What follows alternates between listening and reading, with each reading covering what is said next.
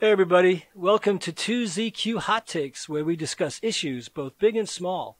I am your host, the very handsome Tim Kirk, and today I'll be talking about being out at work for over 30 years. Bush 41 was president when I came out at work. Not exactly the warm and fuzzies. I'll admit I was late to find my wherewithal and bravery. But as I always say, you are who you are in your own time. Unless you intentionally hurt others, then all bets are off. But even then, sometimes those are actually desperate cries for help. Let's face it, we're all just human. From the Human Rights Campaign, coming out at work can seem like a challenge, but it may also relieve the daily stress of hiding who you are. No kidding. In 2020, the Supreme Court of the United States issued a decision in Bostock versus Clayton County that makes it clear that discrimination on the basis of sexual orientation and gender identity is prohibited under the federal employment non-discrimination law known as Title VII. Nevertheless, you may still wish to create a plan to ensure a successful coming out. Here are some things to think about if you are considering coming out at work. Questions to ask. Does your employer have a written non-discrimination policy? Does it specifically cover sexual orientation and/or gender identity expression? Does insurance cover domestic partner benefits? Does health coverage cover transitioning costs? Is there a lesbian, gay, bisexual, transgender, and queer employee resource group at your workplace?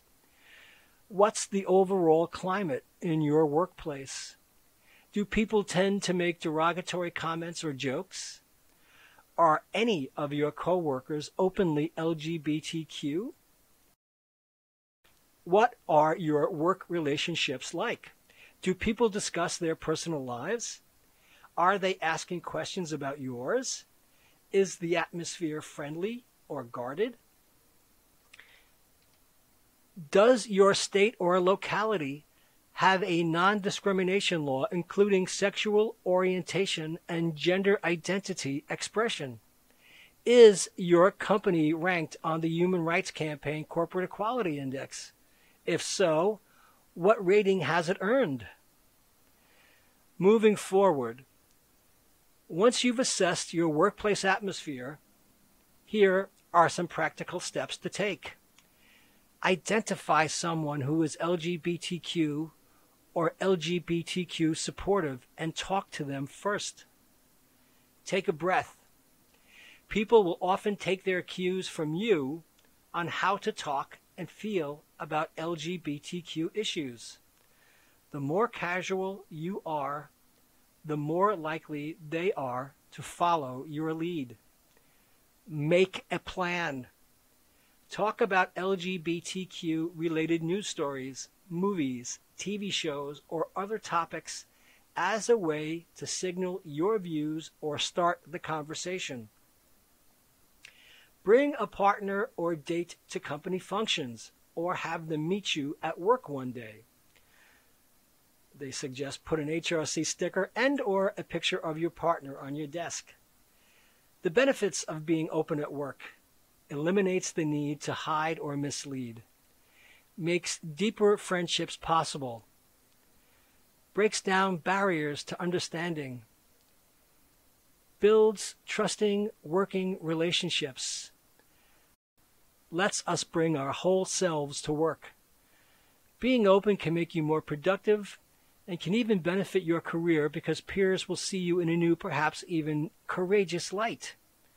Well, I can also say the stress of hiding who you are is eliminated, and that takes a giant weight off your shoulders. From the Harvard Business Review, 7 myths about coming out at work. And I am going to just focus on one area of these 7 myths because the one I have had the most difficulty with heteronormative people is the idea that they are somehow annoyed that I have outed myself in the workplace over and over. It is very important to out yourself over and over. Not like I'm seeking a cheap punchline. No, not at all. Never. By Raymond Trow, Jane O'Leary, and Kathy Brown. Myth number 1. Coming out at work is not a big deal. After all, it's the 21st century. Though the LGBTIQ community has seen big wins in the past few years, same-sex marriage is now legal in 26 countries, and around 20 have passed some kind of legislation recognizing transgender rights. Coming out is still dangerous in many areas of the world and can be deadly for trans and gender diverse people. Even in countries that are economically developed and progressive, like Australia, homosexuality has only been decriminalized since 1997, and marriage equality was just legalized in December of last year. The LGBTIQ+ rights movement is still very much in progress, and this factors into some workplace cultures and how comfortable people may feel coming out. Myth number 2. Coming out is similar for all LGBTIQ+ people. Well, I mean, that's kind of obvious that it's not. Myth number 3. LGBTIQ workers have complete control over whether they do or do not come out at work. I will not take exception to this, but I have my own experience I'll talk about later. In fact, research shows that transgender people going through the transition process often have to come out to coworkers, causing great anxiety and distress. For some transgender people, living authentically means keeping their gender history private, particularly if they affirmed their gender identity when they were very young. For others who transition later in life, as one participant told us, we are out merely by existing. Myth number 4. Coming out has nothing to do with work. Our research reveals that people who are able to come out at work are happier altogether. No kidding again. Myth number 5. Coming out at work happens just once. Coming out is actually a repetitive process. It occurs not just once, but on multiple occasions. For instance, as an example, a bisexual woman may come out to her immediate manager when she is first starting a job, but also later when she meets new coworkers, other managers, or clients.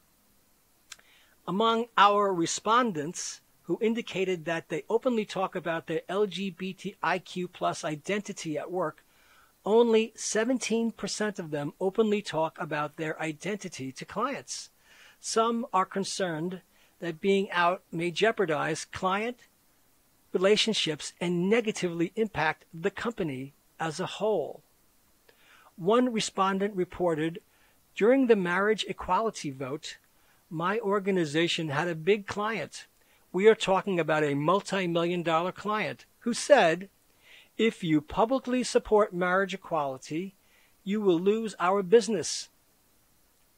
Other respondents indicated that being out at work meant risking their lives. 'With every new client, I'm scared that it might be my last time walking the earth as I enter their house.'" This is the one I'm stuck to. Once you cross that threshold, as scary as it can be, there is really no going back. I've had to come out over and over and over again. And it's because when you're around heteronormative people, it's a nice, pleasant thing to come out, and everybody agrees in principle how cool it is. But when you do it over and over again, they somehow become annoyed. But you have to let people know that you're gay. You have to. Myth number 6, there is only one way to come out or not come out. And that's just absurd on the face of it. Myth number 7, people are scared to come out because of career risks. Coming out is a constant cost-benefit analysis and requires weighing different risks. A lack of support from coworkers and supervisors and past experiences of discrimination often prevent LGB workers from coming out. But our research also shows that respondents are more concerned about social exclusion than career penalty. While about 19% of respondents who are not out at work worry their careers would be ruined if they were, 70% are concerned coming out would make their colleagues uncomfortable around them. Well, thanks to those resources. It's cruel to out people and upend the lives of others struggling. I was personally outed on a couple of occasions way back when, and I felt a terrible sense of humiliation and betrayal from those who did it to me. I could never trust them again, that's for sure. They had no problem whatsoever in making my life difficult. The closeted folks are struggling, and let's be kind. Still, most gay people are not out, not by a long shot. And of course, the strikingly painful thing is when you do come out and meet other gay people who discriminate within the community the exact same way they were discriminated against when they had yet to identify. What can you do? You can't realistically expect everyone to be as sincere and straightforward as you think you are. Just because you are out doesn't mean you are honest or wear your heart on your sleeve. You just let other gay people know that you are there, and quite often available. It depends on who you are inside, not merely your desires. When I was struggling with my identity, I went to the most well-known facility or resource or institution available in New York City twice, and was met with dubious skepticism, suspicion, outright hostility, and rejection. Twice!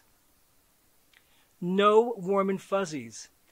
After I got a job in an office where I thought I could apply myself to do some good, rather than be worn down as a result of the grind of the jobs I formerly held, I attempted to volunteer myself to a hotline or assist others who sought help with their own issues.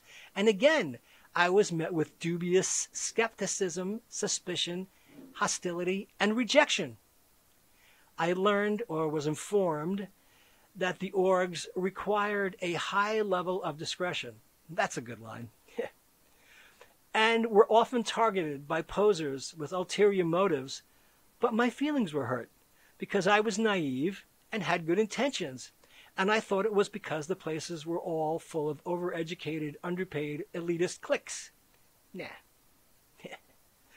But no warm and fuzzies.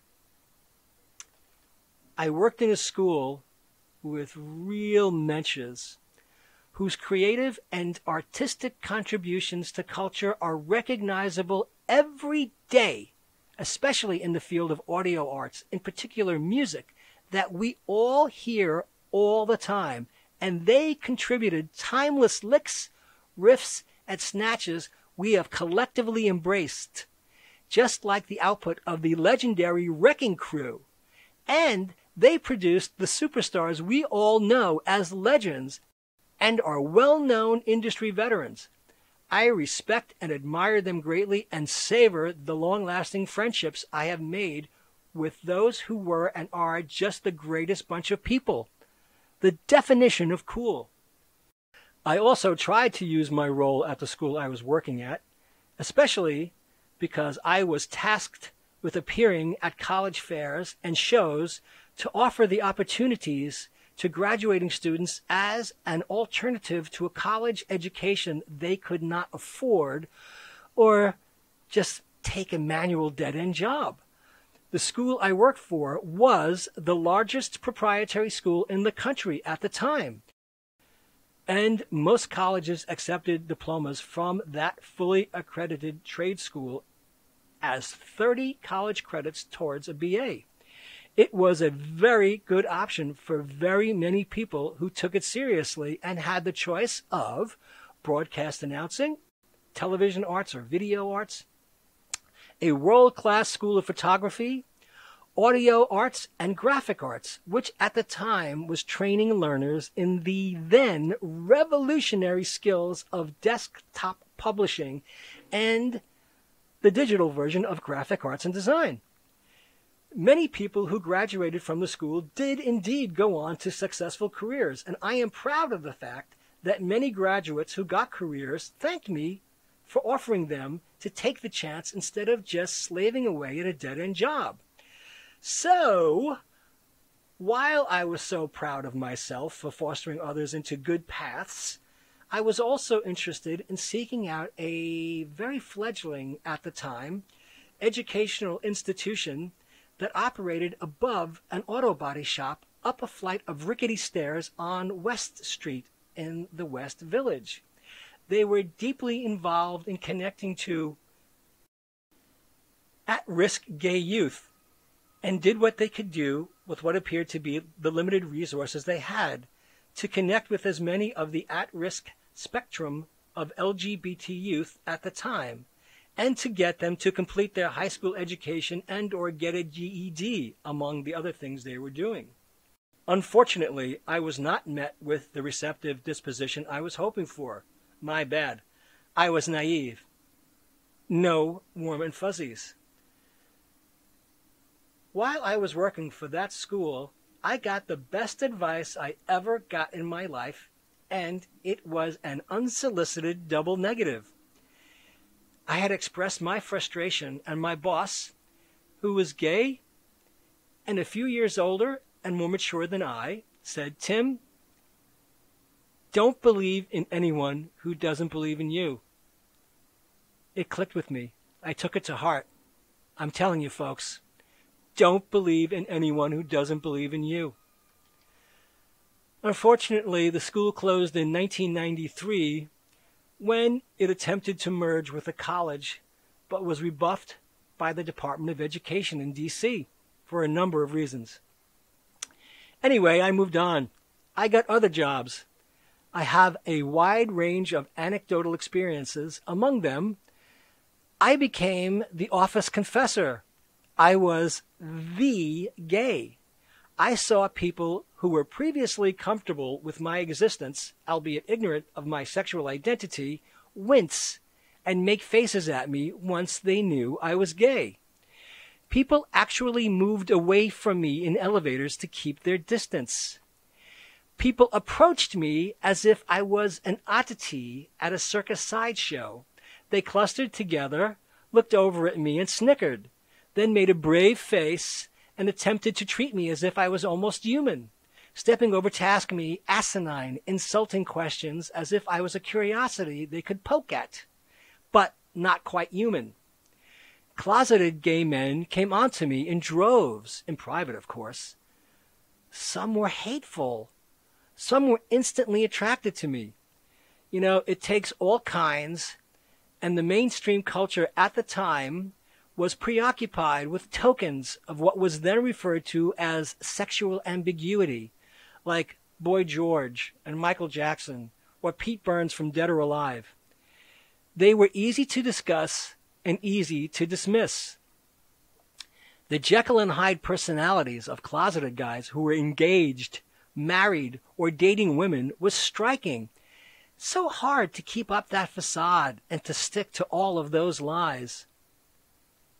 And very many different people told me how many types of gays there were, with a never-ending list of stereotypes they had in their minds. And those were the allies. It just went on. And they told me about their gay cousins. I never knew how many people had so many gay cousins until I came out at work.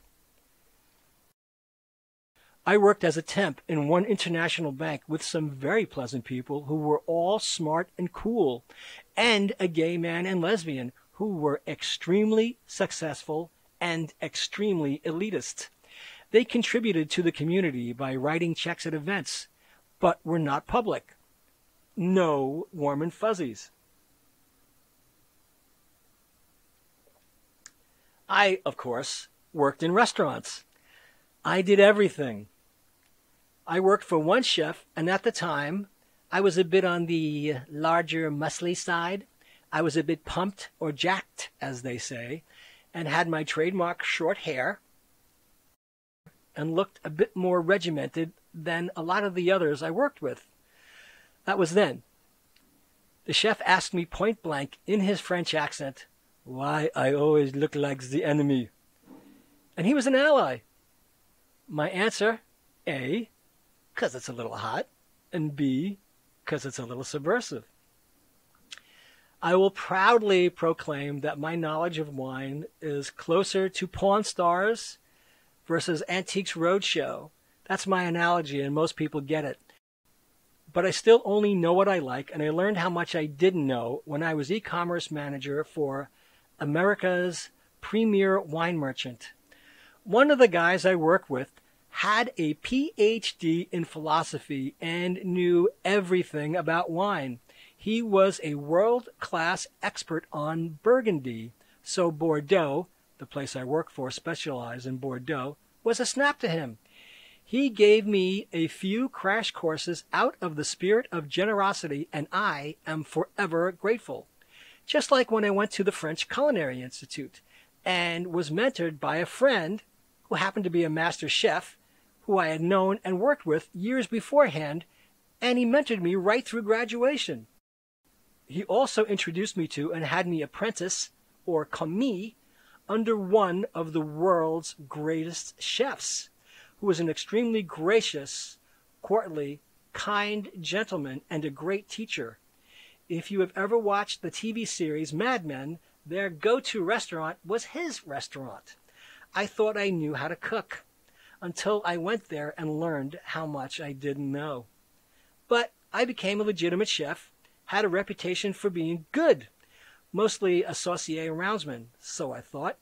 I worked the line, but I kept on getting gigs as a pastry chef, no matter what my skill set was directed at. So they needed pastry chefs who notoriously create dessert menus, then abruptly quit. Though it wasn't like they only wanted gay men, but I did get a few good gigs doing pastry while I was more personally focused on being a saucier. I had my mind set on it for some reason, but I had to be flexible. What can I tell you? But really, 6 of one, half a dozen of the other. It's the skills, and you acquire more and more along the way. Working in the food service industry is hard enough in the first place. Being in close proximity to primitive-minded hostiles with knives and blunt instruments was not reassuring, and the rampant homophobia was hardly tempered by the several decent bosses I had in and out of the kitchen. And the public treated servers horribly, folks. We still do. I'd like to say it is ancient history, but I just can't. We have a very long way to go. If anyone is a foodie, they might have followed the lurid stories of sexual harassment and abuse which have made the news for the last few years. It is a very common experience. So I bounced around and eventually got a job in media. And because I had been tempered by several decades of stress and abuse, I was much more comfortable in my skin than many of my colleagues in media, in New York City. And because of that, I became a touch point for a number of people who confided in me and then became confident in coming out and work. So I take great pride in that as well. It wasn't easy, but I had to be myself. I gotta be me. Also, I was either unaware of resources or they were not accessible to me in most instances. So I plugged away and fumbled and stumbled, not like now, around and hit a few snags. And even when I became the touch point, I had to endure the elitism and classicism of others who were farther along in their careers and political connections and held higher positions of authority. Personally, I have been gay bashed twice and still feel the crippling, withering, mind-numbing, painful consequences every second of every day, so it hardly matters to me. It's not like I'm going to host a super private elite party in the Pines or the Hamptons. I am an old warhorse, hardly a stallion. I do not put too much stock in happy talk, especially when people are mining the same vein or milking the same sentiment or telling the same story to arouse an emotional response to their former plight or trauma for literally decades. Play another record, as they say. Give it a rest, as I like to say. Empathize. Don't try to rope other people into a corner. It's cloying and shticky. We get it. Just be on the level and stop the arrested development thing. People might often wonder why you are so stuck on it, and then just might think that you exploit terrible events and current events to remain stubbornly attached to those time-worn tales. Nah. Everybody has a story to tell, but they all don't get a platform to tell and hone the same few stories over and over and over so much that they have it all on autopilot and again to evoke an emotional response which seems to benefit them more than the cause of equality and liberation, and was used to their advantage and advanced their ambitions. Sort of like in the movie version of Auntie Mame, when Patrick Dennis's fiancée Gloria Upson tells the story of stepping on the ping pong ball. Oh, really? It kind of loses its punch after repeated telling. No more warm and fuzzies. More like industrial-grade tear-jerking. The rest of us just have to keep on living. And I sincerely hope we all remember that it is still quite the struggle, and not everyone is comfortable in their own skins, and a lot have their own issues, and just cannot discuss openly who they are, and we need to keep that in mind, not just have blanket opinions of others who need to find their own inner strength.